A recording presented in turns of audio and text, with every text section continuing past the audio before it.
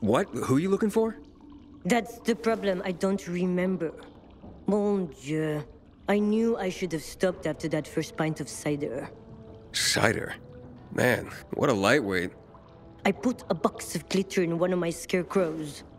But which one? Why the hell did you put glitter in a scarecrow? I was planning to use it for a special order. A sweet unicorn scarecrow for a sweet little girl.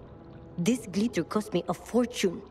And I wanted to hide it somewhere safe. But now, I can't remember which one of my babies I picked. All I remember is that there was a naked woman and a tree.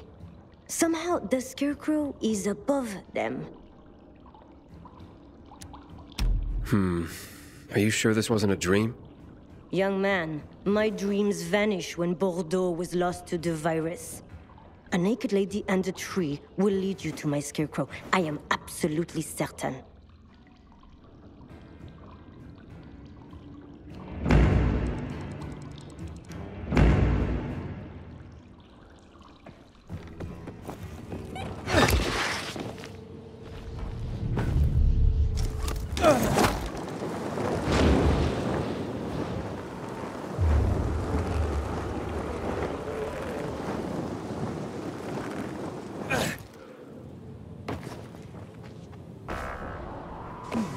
Hey, that graffiti on the wall, that's the naked woman.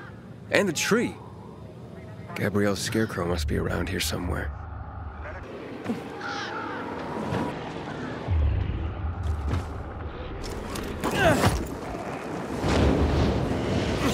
It's strange that someone would put a reading chair next to a scarecrow. And whatever used to grow here seems dead.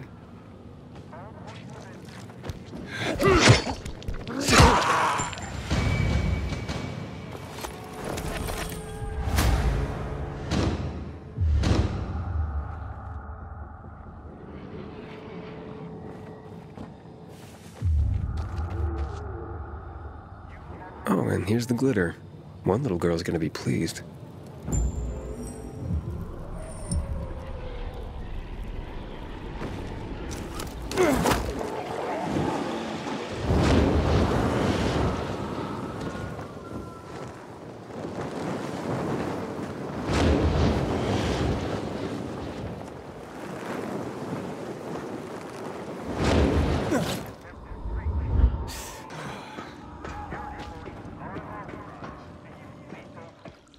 Here's your glitter, Gabrielle. Oh, thank you, young man. Here, take this for your trouble. Yeah, your scarecrow wasn't doing a good job. Wasn't protecting any crops. And there was a reading chair next to it? A reading chair. Then it was doing the job it was designed for. Keeping someone company. It's what most people use them for these days. No kidding. Would you like me to make a scarecrow for you? No, thanks. Oh, stop with the false modesty. I'll make one anyway. You'll change your mind when you see it.